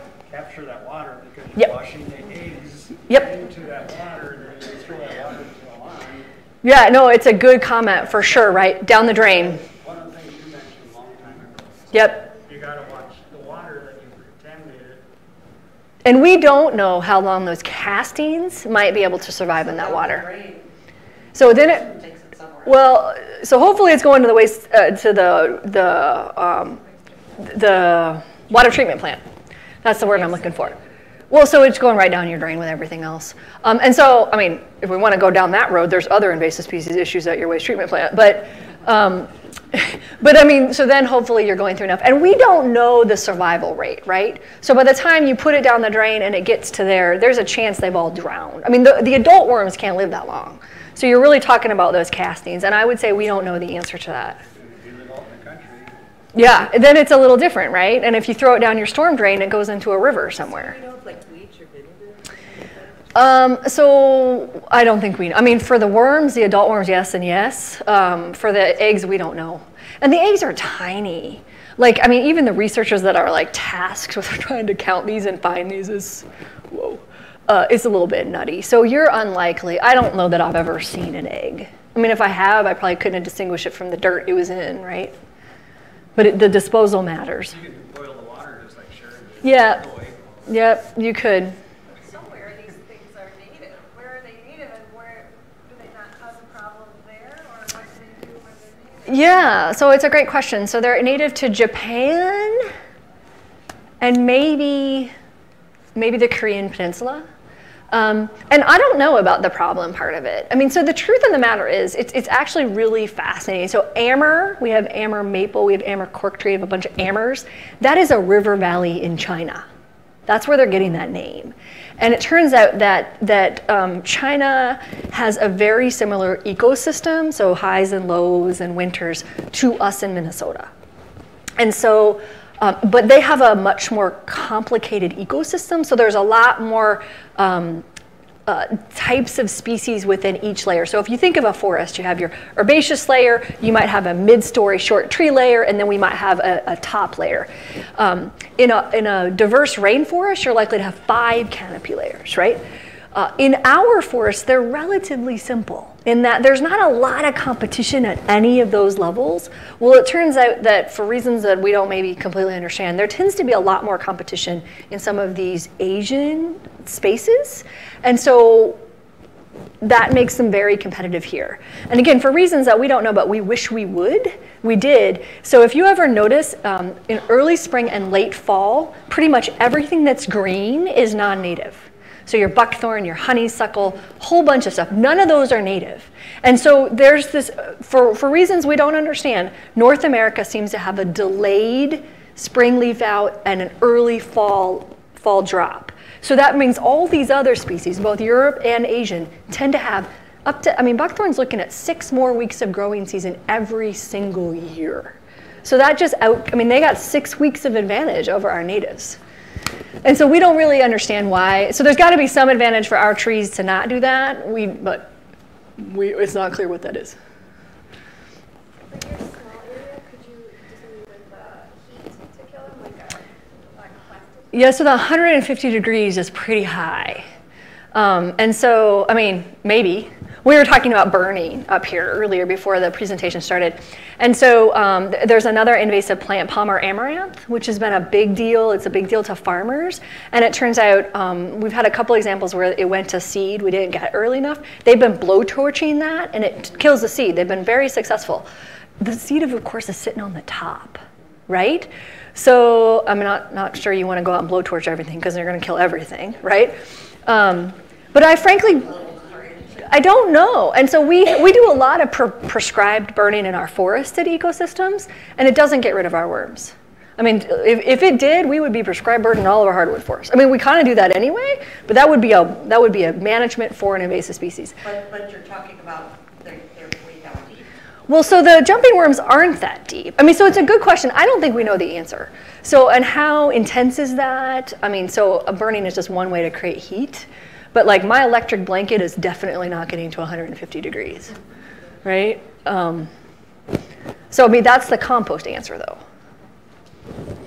So we had a new invasive worm in Florida recently in the last 5 years. And the only thing that it was resistant to was organic soil. And so I didn't even worry about it in my yard because I had 20 years of oak leaves and composting. So was it crazy worms? It's the same species, I think. Is it? Yeah. So it's the same species. Oh, is that a different name Mm-hmm. for this one? It turns out that name is not very sensitive. So we are not calling it that. But yes, it is called that further south. My question is there any research on resistance in organic soil? Well, so it's interesting that you use that. Again, if one were to Google, one might find recommendations to use organic fertilizer. And it turns out there is no research to support that. It is illegal. I got that confirmed very clearly last fall. And right, it was quite the agency, I mean, whatever. I learned a lot. So, but if, and truthfully, the limited research that has been done about a couple of products, they have, interestingly, been organic fertilizers. Have not, it hasn't played out to be a good solution. Right, so, I mean, so okay, I feel like I can say this a little bit more. So the MITPIC project, the Minnesota Terrestrial Invasive Plant Pest Center, who just funded a project, it went in the project proposal process to look at organic fertilizer as a treatment for worms. So if we can prove it works, then we can go to the agencies and see if it can get regulated, right?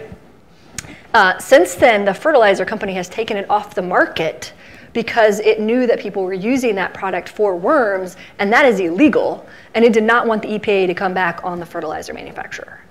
So where I'm going with that is, I mean, I don't know if, well, yeah, I know. So if you truly didn't have anything, I think you might have been lucky, because we haven't had that example here. I mean, forests are organic by nature. Like, pretty much nobody dumps chemicals in a forest. So, and yet we still have lots of problems, and they have shown no resistance to organic forest soils.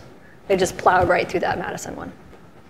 When you're talking about organic soil, do you mean the diatomaceous earth or the? I honestly don't know. I assume she's just meaning healthy and intact soil horizons. The diatomaceous earth is the real sharp kind, right?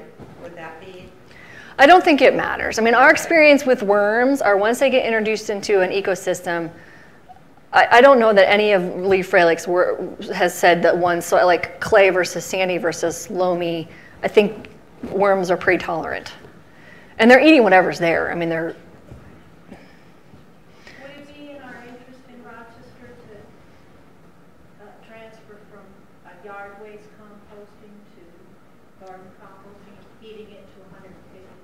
would be greater certainty that we're getting that they're getting there. I don't know what that entails. Right, and I don't know what it entails from their perspective. I want to give them credit. They have been working with us, and it turns out they've had a couple other weed issues that were on the eradicate list. So pretty wicked stuff. And they've worked really hard to try to solve that. So if you notice their entire compost piles have moved, I think that was jumping worm, right? To get those away from a known infestation site. So they've done a lot of work. But ultimately, the answer is yes. If we knew and there were public record that we were getting to 150. I will say, though, that one of the people that hasn't been to the table is the MPCA in Minnesota. They have been often very quiet about invasive species. This causes me and my peeps anxiety. And they have been unwilling to share with us the data on composting temperatures. So they have, we think, collected them, but they have not been willing to share. So as a consumer, one solution was if you know that composting source is properly heating it and they're getting, year over year, they're getting to that temperature, then I could be like, I'm willing to pay a premium. Like, I'm okay to drive that extra 20 miles. At this point, there's no way for you to know, which causes us anxiety. Angela, what is the MPAC? MPCA, Minnesota Pollution Control Agency. And that same Minnesota Invasive Species Advisory Council Board has a letter drafted to the MPCA asking them, there's actually quite a lengthy list of species that could go into this, but to please ask them to come to the table. So again, maybe you don't care, but it is illegal to put yard waste into your waste stream. But a couple years ago, a plant called poison hemlock, which is incredibly poisonous if ingested and was the plant that killed Socrates, started showing up in large numbers. It also doesn't compost well. The chemicals that cause all of this actually do not go away in the composting process. So that is a poor solution, and yet it is illegal to put it into your waste stream. So what is the right answer? I would point out there is not one. At least not that's legal. And so we said, MPCA, can we reconsider the yard waste garbage issue? Can we put it, and in a place like Olmsted County, like, come on already, we're burning it, we're not we're not landfilling it. And it turns out the water treatment plants often use Phragmites, a European Phragmites, which is an invasive species, as a part of their Right, exactly. So if you start mapping invasive Phragmites around the state, you can also map very quickly where all of the wastewater treatment plants are. And so we've really been like, MPCA, can you please come to the table and let us talk about these things? And they've been pretty resistant. Okay, maybe that's more than y'all wanted to know. We're working. Noxious weeds in your garbage, garlic mustard, things that. Nope. So, okay. So the answer is no. But it turns out that the Olmsted County Waste Energy plant has in their specific permit with MPCA the ability to put in a small amount of yard waste. And so in Olmsted County, they have given us permission to put our poison hemlock into the waste stream. So here we have an answer. Most counties do not. And so they have, I know they have told other regular users of garlic mustard disposal to not. So like Quarry Hill, for example, can no longer take their garlic mustard to waste energy because they won't take it anymore. And that's a relatively new law. I think it was 2012. I think it was, and I'm sure it was for landfills. And like, I'm very empathetic to that. Like, I don't think our grass clippings need to be in the landfill. We're not talking about grass clippings.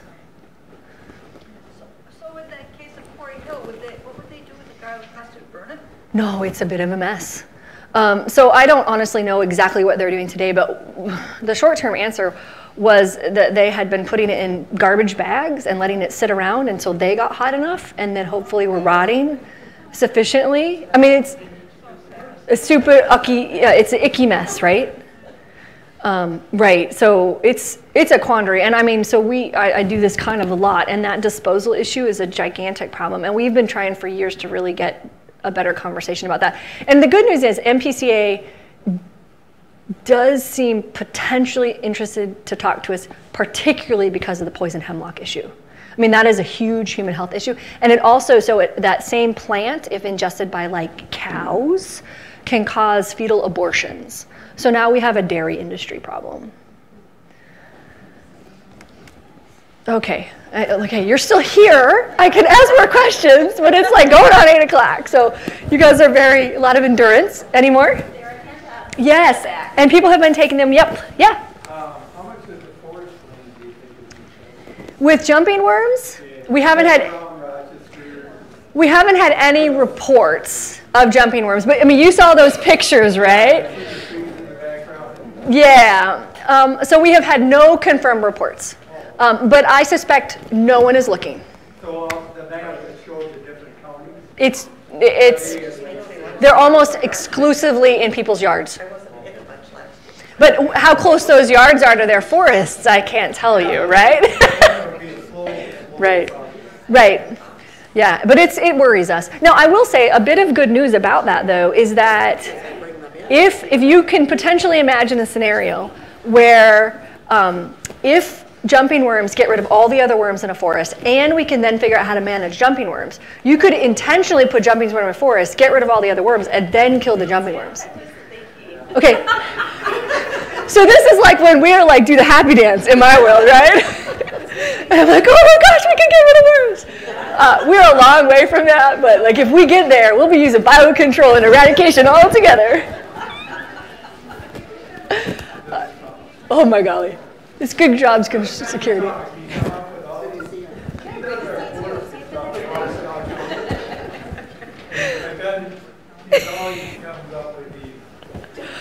Horrible monsters, and don't invite me to your house.